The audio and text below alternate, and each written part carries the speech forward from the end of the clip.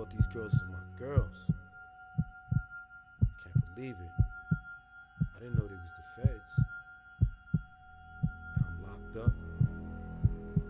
No bucks. No luck.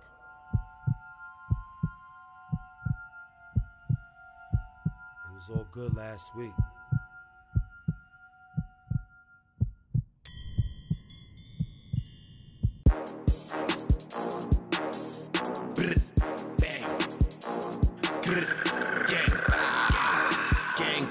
Gang.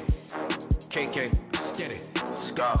Just signed me a deal. Yes. That's a lot of punani. Could've bought me a house, but I bought a Bugatti. Could've bought me a franchise, I give you my word. Could've bought me a KFC, cause I'm moving them birds. Could've fucked your baby mama, man, that bitch isn't faithful. After all, my name Kane, you know that I'm able. I've been pushing packs for years, I get them in blocks. Been on the corner flipping pigeons since Christopher Wallace. Don't mistake me for homie, trust me, I bring in the bacon. Them other niggas faking, never been stuck in the basement, never taped up the pies. Half of them niggas living lies. This shit is so real, I wrote it in C95. On my way to the top, fought my way out the bottom. In my way it'll get popped, there's no way you can stop them. Kayo Kane is a problem, like 10 times 10. Gotta keep it 100, like 10 times 10. Just a day in the life, living like a king. Getting paid every night, 100 for the ring. On my way to the top, there's no way to stop them. No. Why you stuck in your ways? Yo, what's the word, man? It's your boy KK47, the shooter. Bow, bow, bow. And today, you already know, we got another one for you. This one right now is your man Reggie White. You know Reggie White been predicting a lot of that's going on with Diddy, right? So right now he talking about Diddy and Suge Knight is like getting called to testify in the old Tupac case. Is it an old case or is it a new case? I don't know, man. But I'm gonna let your man Reggie White tell us what's going on. But before I let him tell us what's going on, I need y'all to do me a favor. I need y'all to go in there, hit the like, hit the share, leave a comment. I don't care what the comment is. I don't give a... Just leave it for your boy KK47, man. And you know what I'm saying? We're gonna make this thing happen, man. Each one teach one. Everyone, you know, you help me, I help you. Whatever, man. But let's get into this one real quick. All right, Reggie, before we get into this week's questions and topics, is there anything you wanted to start off speaking on before we get into it? Well, first of all, I gotta congratulate the queen of hip-hop, our girl Mary J, for getting nominated or elected into the Rock and Roll Hall of Fame. Forget which one. I don't know if it's the election or if it was a nomination, but I think she was elected. Second thing, shout out all you tourists. Yeah, I guess it's y'all time of the year now. All you, I guess they try to say that y'all are stubborn, which yeah, the tourists I know are stubborn, but they say y'all loyal as well. Yeah, so shout out to you guys. Have a good birthday month. And other than that, John, I think we're ready to go. You know, well, I hope y'all really truly understood the WAC interview, the WAC 100 interview again, to why he was posted over here. Number one, because he's my friend, and you know, he seems to do well on YouTube, and y'all always asking for a different guest other than Reggie. So we brought somebody in, and then y'all wanted to criticize us for that. But like I said, once again, I'll reiterate, it's not that Bomb First are saying that any of the things that really have the people over here upset is true. We're not saying that at all, nothing like that. We're saying we understand where he gets it from. That's all we saying, where he got it from. Yeah, I'll leave that there for now. But other than that, appreciate you guys. I hope, you know, those that y'all that elected to unsubscribe at the time will come back, give us another chance. And because we do appreciate all our subscribers over here at Bomb First. Other than that, let's go, John. Okay. Last week, Keefe D had a court hearing. I know that it was streamed on YouTube. I wanted to see if you were able to catch it, and if you were, if you had any thoughts or takeaways from what you saw. Was he in court, or was he on the streets? Or was he in civilian clothes? I know that crackhead Jack Roy White said he's out on bail. Been out since January, but tell you, y'all keep listening to the weirdos, then that's when y'all get weirdo information. But I'm being facetious, yes. Sleepy is still in custody. Didn't even mention anything about bail this time, which is kind of strange to me, to why they haven't came up with the $75,000 to get him posted or bailed out. But I understand, because he has that high-profile attorney working for him, and I'm sure he has to, even if he's doing it pro bono, I'm sure that he got to pay for investigators and stuff like that to go out and re-interview people and collect the information. So there's some fees that's cost. So I understand, I get it. Before your freedom, in my mind, I think you should make sure you have the proper legal representation. Okay, now, that attorney, Mr. Arnold, I believe his name is, seemed to be a pretty good guy, type of attorney you'll want representing you. But I caught something that he said, not on the day of the hearing, we'll talk about that later, but he did an interview about a week prior with a local news station in Las Vegas. If he didn't do it, does he know who did? No, he does not know who did. And why should we trust Keefe D now? You shouldn't trust Keefe D. You absolutely shouldn't. And that should be the thing that causes him to walk. Arnold says he plans to subpoena Suge Knight for the trial. Knight is the only living witness and was driving the car Tupac was riding in. Arnold also says another witness we could hear from, Sean P. Diddy Combs. So, did y'all hear on that interview what he said? He said that his intent is to subpoena Suge Knight and Diddy. Wow, okay. I think he needs to reevaluate that decision, because I know he's listening to new stuff. He haven't heard the old stuff that Mr. Knight, and why the DA office is elected not to use him and subpoena him, because they know he just want to make a mockery of this case. That's why he's hollering, free Keefe D. But he knows what he has said in the past. There was an interview by this young lady that pretty much admitted, and I'll let y'all hear it. Suge Knight names an individual named Baby Lane as who he thinks is responsible for Tupac's murder. He does not say Orlando Anderson's name, and Orlando Anderson says that he is not Baby Lane. Did y'all hear what the young lady said that he told her in the interview? Okay. There's also this TMZ interview that he said.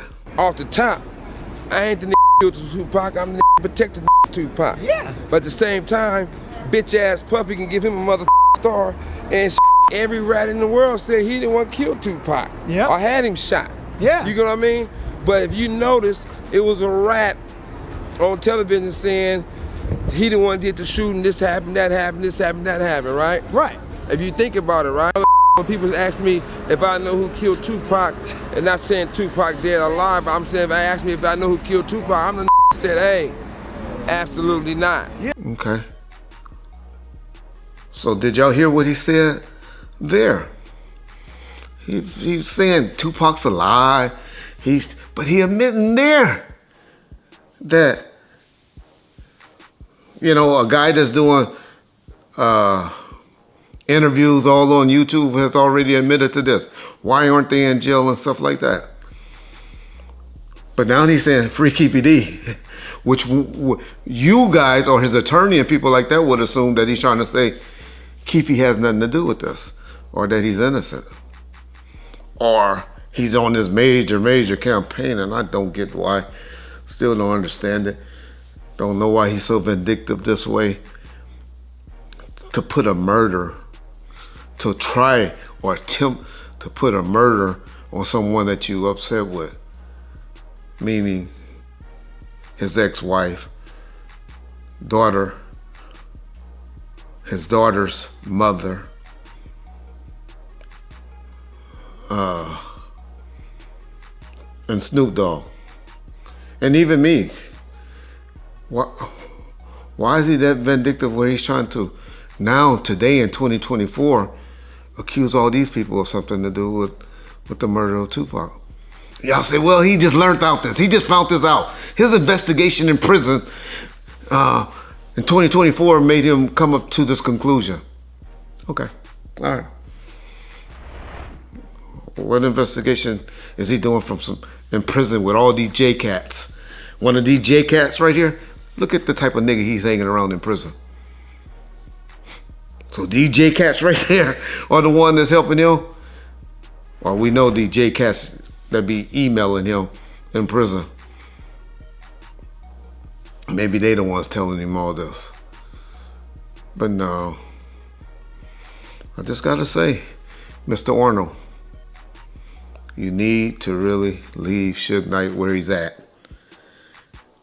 Because if you're thinking about subpoenaing him for saying something like that, the DA is going to have a field day with him and his credibility.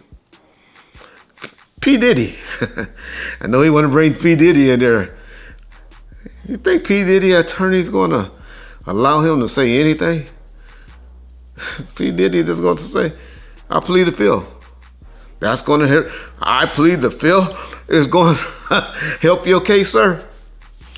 Stop playing in the media, dog. People are smarter than that. I know a lot of the people that be emailing you and contacting you and all of that is not as sharp as their attorney as you are, or appears to be. Don't let Keefe D play attorney with you. Advise him right, dog. Advise him right would be my my take from that hearing that I saw. John. Peace bomb first. But going back to the original question, Reggie, and I definitely appreciate your take on what you just spoke about. But when it came to the actual hearing, was there anything that people can walk away knowing that they didn't know prior, or is it just business as usual?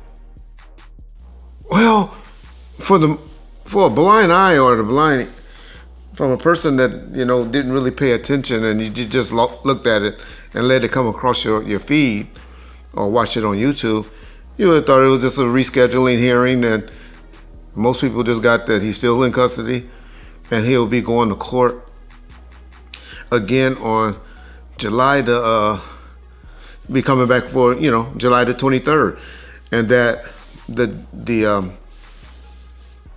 judge, you know, making sure everybody getting the discoveries and all of that. The DA office admitted that they still have one set of discoveries that they still redacting, and they'll be turning over to the defense attorney. But so that was just business as usual, as you said earlier.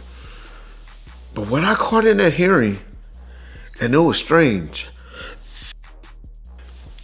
and it made me jump up like, whoa, what they got, what's working? I want to play this part that the judge said on the bench. 30 days or so, we should be setting the last batch of discoveries.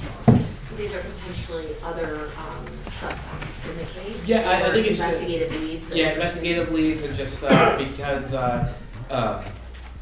yeah, and other things that I think Mr. Arnold is entitled to, and so I just want to be as thorough as possible. Did y'all hear what that judge said? Was that a slip up? Or was she just talking off the top of her head, or what? She said, adding any additional suspects to this case. And the defense attorney remained silent. He didn't say anything. And the DA seemed to got a little shook and said something like, no, that's not the intent. You know, we just got some other things to do. But for that judge to say that, I really think she's been signing something in the background that we don't know about. Maybe a search warrant or or something, where there's somebody or something that's getting looked into.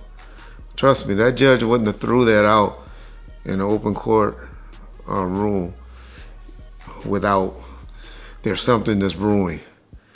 I know a lot of y'all want to believe that it's Puffy and the P. Diddy thing and all of that. I'm still not there. I don't believe it.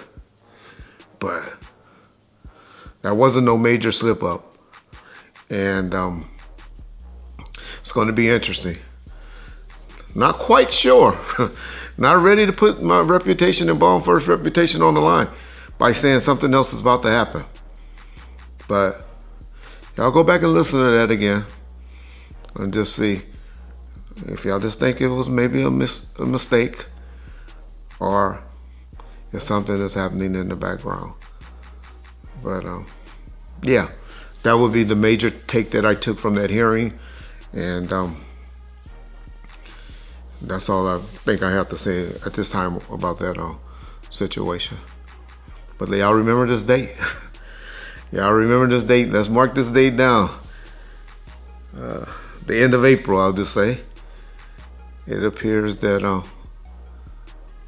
something is happening.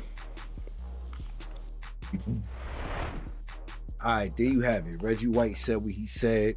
I mean, kind of shaky on this one.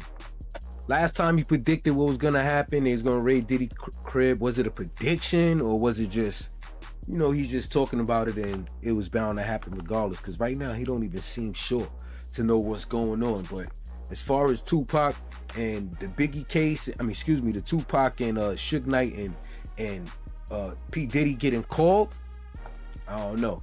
That do sound kind of fishy. You got to let me know what y'all think about that. You know what I'm saying? But Reggie White, man, I don't know, man. 1 minute you like, yo, I'm telling y'all, I better watch the tapes. This is about to happen. Now it's like, yo, I'm not sure.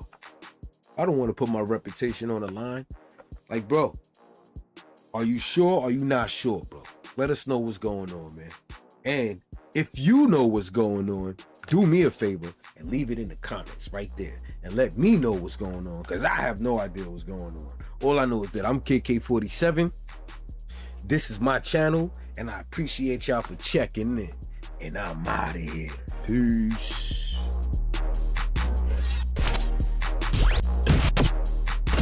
KK47.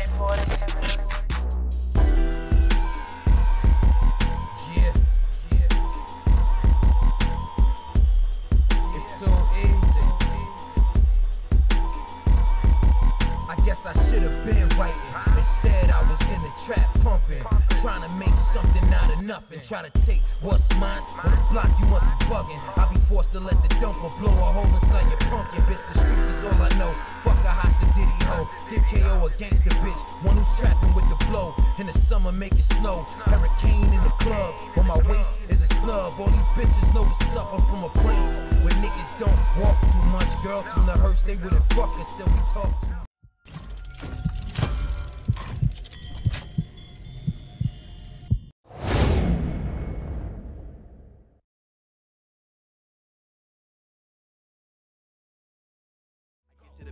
Clutching a purse, she calling me dad while I'm whipping the vert. The paper plates on the window defrost. I step on the gas. Thank you for checking in with me. You want to stay updated? Check out this playlist right here. Oh, you still here? Hit subscribe.